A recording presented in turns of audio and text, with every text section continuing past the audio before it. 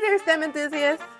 Welcome back to Kameron's Lab, Dive In, the go-to podcast for STEM students, crafted with passion by one of your own. I'm Kameron, your enthusiastic and ever-curious host. Buckle up for today's insightful episode. Ready to dive in? Hi everyone, welcome back to Kameron's Lab. Today I am here with Jeevana. I am super excited to have her today because I don't know if you saw before, but we had another collaboration over on her page where I helped her write an article about women in biomedical engineering and then also just a little bit about myself. So if you haven't looked at that already, please be sure to do so.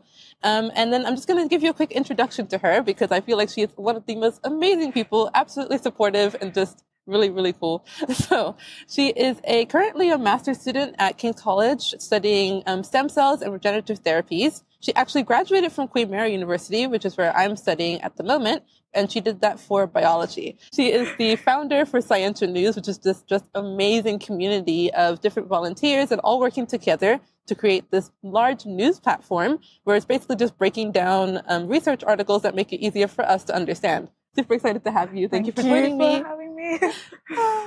Okay, so can we talk about your journey into this study for your master's of regenerative therapies and then stem cells? So how did you get into it and what really inspired you? So when I was in school, during GCSE and my IB, when I was studying IB as well, our teachers mentioned about stem cells, but they never went into much detail about how the applications of stem cells. We knew what it was about.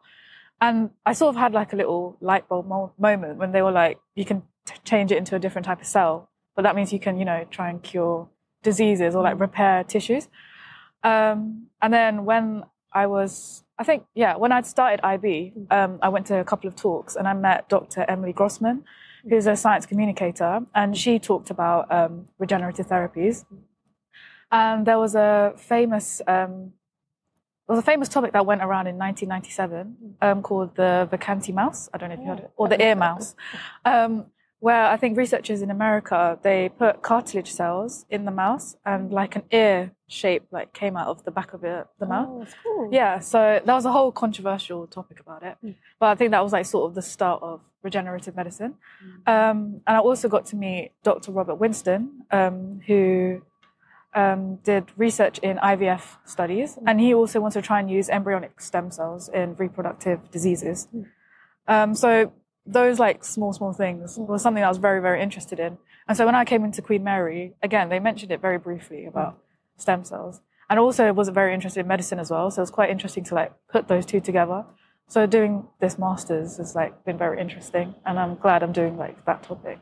It's fascinating. I think it's really interesting how just listening to little things in class can really spark your interest. Exactly. Especially if they don't go farther into it and you're just there hello.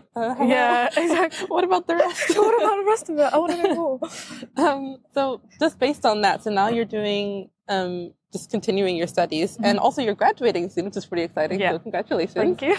So now that you're graduating, what are some insights that you might be able to provide just into the master's program at King's? So my master's program is called Stem Cells and Regenerative Therapies from Bench to Market. So we're not just learning the science side of it, in the lab, but we're also learning about the commercialization and how investors will buy into the technology. So learning all those different aspects, not just science, but the business aspect is very eye-opening because we don't always just have to learn about being in the lab all the time. There's other opportunities consultancy, analysts. So I feel that course is a massive all-rounder. So yeah. Definitely. Yeah. I think it's cool as well that you get to do the business side of that because most of the time they're just oh yeah, you could sell that when you guys graduate, but they never tell us how. Exactly. So it's nice that you get that double side. Yeah, we even had a module where we had to do presentations on different topics. So we had to talk about products that weren't able to be commercialized if there were controversies, and understanding profit, how much did the company make from that. And we met someone from AstraZeneca who came and talked about the commercialization of cellular therapies. So cool. So it's quite cool. Yeah. So I just wanted to go back to what you mentioned before. So with the tissue engineering and stem cells, what you mentioned, it was a high level of what your teachers give, and that was the same for myself. Yeah. But nobody really goes deep into it, so they don't give you that really substantial information to keep you interested. Yeah. Why do you think that is? Why does nobody really dive deep into it? I don't know. I think for me, for example, I think especially at the time, so when I started my master's, my professor actually told me back then, and he was early 2000s or 1990s, he said that when he had done his course and PhD and he was trying to find jobs in stem cells, not many people were talking about it then still. And so even he said like he was working in companies for stem cells, but then they got bankrupt because at that time it just wasn't popular. And because there's a lot of controversies around stem cells, I feel like people are scared to like bring it up more. But I feel like now in future, I think regenerative medicine is going to actually be very, very important. Yeah, definitely. Which is why I think that, I mean, I hope now that people in school are actually learning about tissue engineering and stem cells, because I feel like that is a very important topic. 100%. Yeah. From my like basic knowledge of tissue engineering, so we did a course on it just last semester actually. Yeah. So that was one of my first, I guess, like deep dives, like I said, into tissue engineering and then regenerative medicine, and it was really cool. Yeah, no, exactly. So I think like students would really be interested in learning a bit more about that early on. So despite like the controversies and all of the things, I feel like the earlier you introduce people to it, the much better it is. And I feel like with especially stem cells and regenerative therapies, you're actually combining science and engineering as well. So it can open up, you know, more paths for students as well. So I feel like that should be like talked about much more. I totally agree. Yeah. And then were there any, I guess, like other, I know you mentioned like the business side, but back to the science side of your degree, were there any like key topics or key skills that you found that you've learned? In terms of my course itself, most of it's more like doing journal clubs and, you know, talking as well, because I think our main like project in terms of this course is, you know, getting investors to buy the product. So I feel like in terms of the master's course, I've done more about like talking in front of people, presenting work rather than just doing like the actual science, like research side of it. But it's also very interesting to learn new diseases, like rare diseases, because our professors say like a lot of doctors, they don't know much about the rare diseases because there's not a cure for it. Whilst for us, like we'd know the cure for like those rare diseases, like Crohn's disease, for example, and like rare blood cancers. A lot of stem cells are being used to try and find a cure for it. So following up on that, do you get to work with doctors in terms of research? Because like you mentioned, there might be things that you know that maybe they're not quite working on, or do you get to know like maybe how to work with them in the future? So in my course itself, I didn't get that much of an opportunity to do that, but we did have like a module where we had stem cells and regenerative therapies, where we actually had medical students with us, like studying about it. But outside of it, I actually went to King's College Hospital, and I volunteered there like when I was in secondary school, but I went there again. And when I was working there, I used to volunteer in the hematology department. So I asked one of the managers I work with that I'm still in contact with, she said like to come and she will try and find someone like to talk to me. And so we went to the department, and there was like a stem cell department for blood cancer. So I got to meet the doctors there and was just doing like a sort of shadowing experience, and then using stem cells to see if it's made a difference on blood cancer patients. So it's quite amazing to see like how now stem cells is becoming more popular, because I feel like back then it just wasn't, you know, talked about. And especially with cancer itself, people go through chemotherapy and it doesn't, you know, work out. And I feel like stem cells will be like the next big thing in cancer. Yeah. I think it's really cool, like even like what you mentioned with like how it's becoming more popular now, but also just like seeing that you yourself are taking the initiative to really put yourself out there and learn a little bit more. So highly recommend, guys, to all the other women in STEM. Put yourself out there, take the initiative. You heard it here first. Can I ask, what was your research thesis focused on for your master's? So right now it's very early stages, so I'm still researching into it, but we need to make a novel stem cell technology for a rare disease. So we basically need to pitch it to our professors, who will be like our investors, and just like, you know, sell it to them. So it's just based off that. So it's very early stages right now, because we're still like choosing which disease that we want to do and the type of stem cell that we want to focus on. But it's quite hard, because we now have to think in a more business mindset rather than a science mindset. So we need to make sure like licensing, making sure like who we can collaborate with that could, you know, give us some money to, you know, launch the product, for example, like the whole manufacturing costs. So there's like a lot more that we need to think about. So the aim of it is just for us to, you know, sort of think as if we're like a businessman or a businesswoman. Wow. So I think earlier we mentioned that stem cells and like the fact like tissue engineering isn't delved deep enough into during like high school biology. So I guess what would be your opinion in terms of how to get students more involved, and like how can we start bringing it up more in those classes? Yeah, I think there should be more like hands-on experience as well. I think that's the main thing, especially with sciences. I think lab experience is very much needed. And especially at my time, it was very difficult to get lab experience. And obviously during COVID as well, everything was locked down. And even like in uni, like I didn't actually do anything specifically to do with like stem cell research. And I feel like they should have that in biology as well, because I feel like they put that more for biomedical students or cancer students. But for biology itself, I feel like it should be like included. But yeah, I think for high schools, they should also have like in the curriculum some sort of like lab experience or bringing someone in and talking about it. Because, you know, maybe teachers don't have as much knowledge. So if they bring like someone who's, you know, got expertise in it, then it would be good to, you know, share that to the students.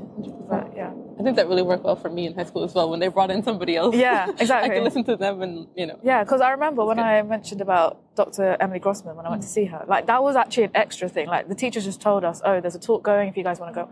And I remember it was just me and I think another person from school in my whole school. Wow. And I saw other students as well, but from different. But it wasn't like a big group. It was just like maybe like a good 10, 20. Kind of sad. Yeah, a good 10, 20. And I was just there like listening to this. Like this is like the future. And I feel like more people should, you know, hear about it. So yeah, it should be incorporated. Taking the initiative. That's what we've learned so far, which is amazing. So I guess speaking of taking the initiative, can we talk a little bit about Scientia News? Yeah. So would you mind just explaining what it is? I did try in the beginning. You said it perfectly. It would be better if you explain what is Scientia News and then what really motivated you to start it. Yeah. So Scientia News is a website where we have free articles and resources. And it's basically for the whole STEM community. Like anyone can just read it. And we just cut down like complicated topics into a much, you know, understanding manner. But anyone outside of STEM can just read it for fun, you know. And we also have like free resources to help students for A-levels and IB and GCSE as well. And the main like spark for that was during final year, we had a module called Project Skills. And we had some tasks where we had to do a lay summary, which is try to break down complicated topics into an understanding manner. So they gave like a whole list of like topics and research papers, and we had to like choose a research paper and article and then write it into a summary. Oh, wow. And so when I was just like looking at all the topics, like the topic seemed so interesting, you know, and like trying to like put that in a way that everyone could understand. I was like, that's like a good, I think that's a good like technique as well for people for like to revise. So that was sort of an idea that came to me. I was just thinking like there should be a site where we should have articles like that, because when we were in school, GCSE and A-level IB, we'd have, I don't know if you've used BBC Bite Size or that came in clutch. That BBC Bite Size or textbooks, they all like cut down right to information that we understand like when we come home. But I feel like when we come into university, all we have to do is read like so many papers, especially sciences, like 20, 30 pages. Even for me, like I can't. I'd be just highlighting everything. I'm not even taking all the important information. I'm just highlighting everything. And it's so hard for me, especially like note taking. Like I don't know which information I need to take out that's important, right? So that was another thing that sort of sparked it, because I was like, for university, I feel like there should be some sort of website as well for university students to try and get information quickly. So all of that together made me think, you know, we should have a website. So, and to be honest, I had no sort of like background or knowledge, like how do I start a website? Who do I like, you know? So then I spoke to one of my friends that I knew back in primary school and sort of just gave her the idea. And I just spoke to a couple of friends like, oh, I just have this idea, but I don't know if I'm actually going to do it. And then my friend said like, you know, I think you should do it. So then from there, me and her, we sort of worked together and sort of designed the website. It was terrible. Looking at it at the beginning, it was just brown. It was the first one. It was the first one. It was just brown. I literally like whipped up a random logo within like 30, 40 minutes. So the logo is completely different to what it is now. I don't know what I was doing. I just wanted something on there. But yeah, and it's like grown into something massive, which I did not expect. So, It's really, really cool. So speaking of just like it growing into something massive, so you also now have volunteers that are able to work with you. They're really building like this community around it, which is so cool. Can you talk about that as well? Yeah, so obviously like when I started, I just mentioned it to a couple of friends about my website, and if you're interested in writing, you can. But I mainly like started posting it on LinkedIn.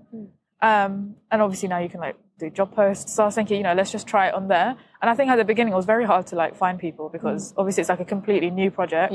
So people are just going to be looking at it like, do I trust this? Like, is it a good opportunity?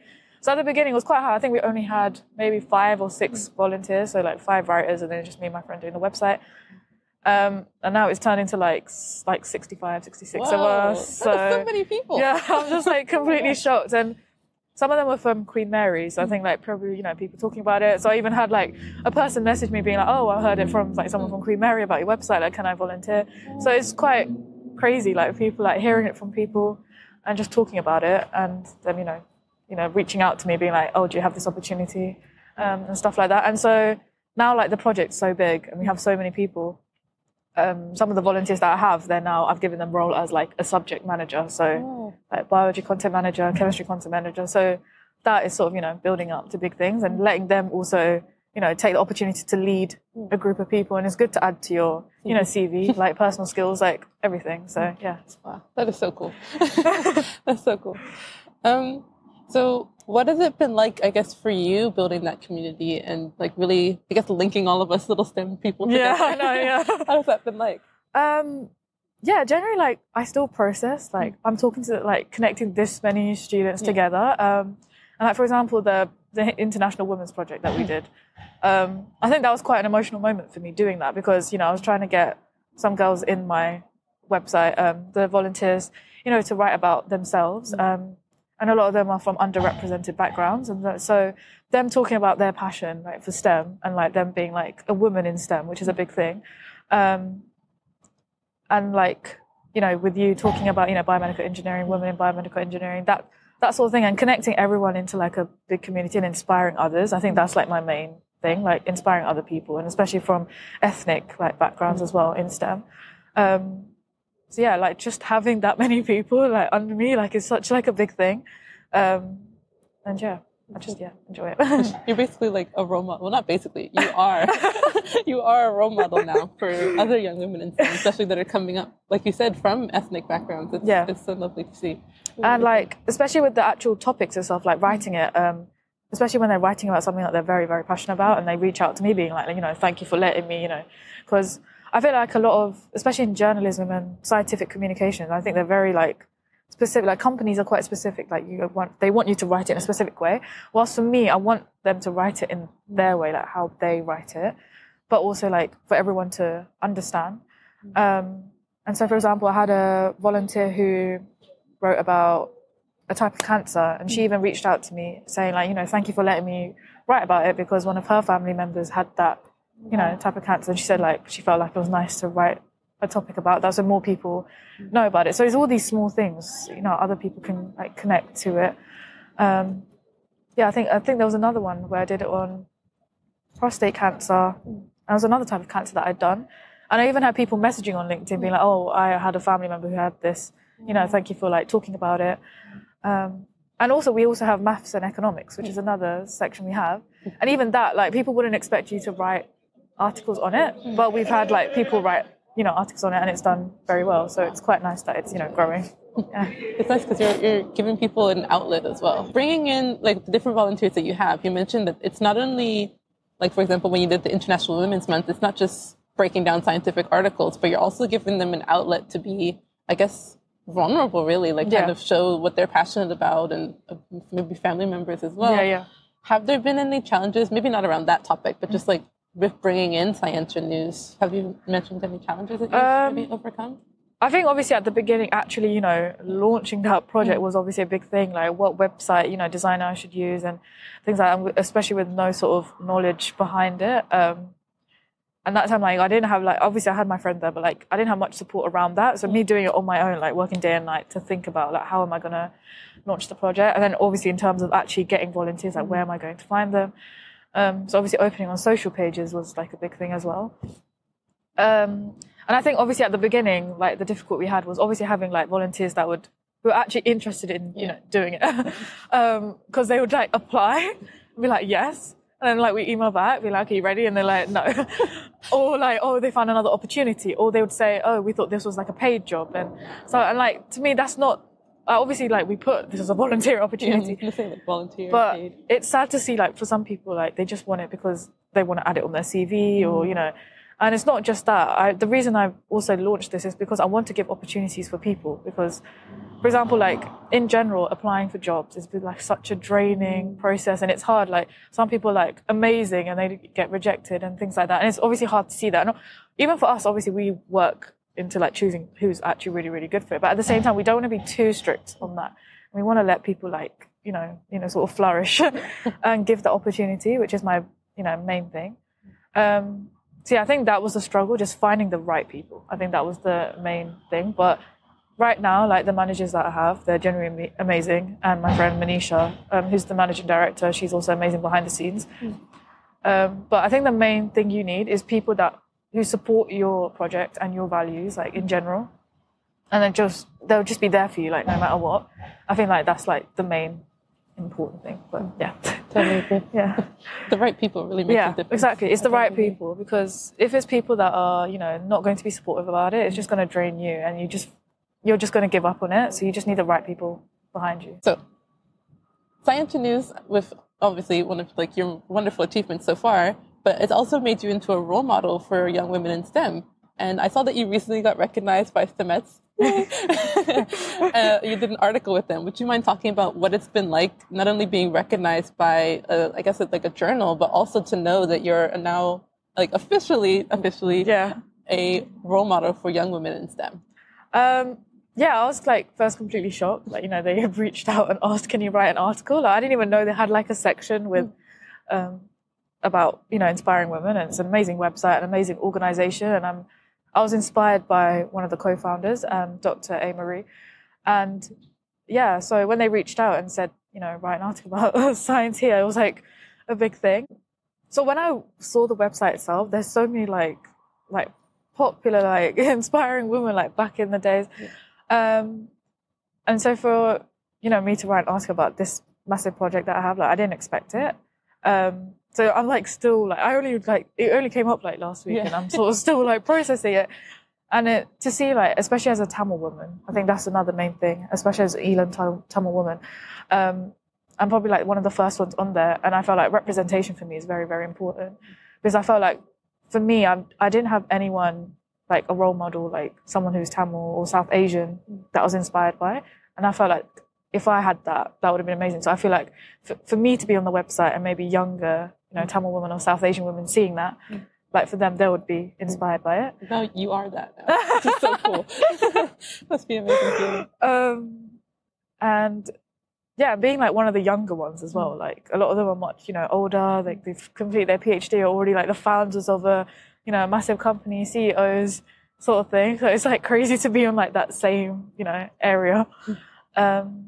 So one of the other things that the article mentioned was just a little bit about you dealing with things like imposter syndrome, which I feel like is a big thing for us as women in the STEM industry. Yeah. It's like most of us experience it at least once. So what has that been like for you?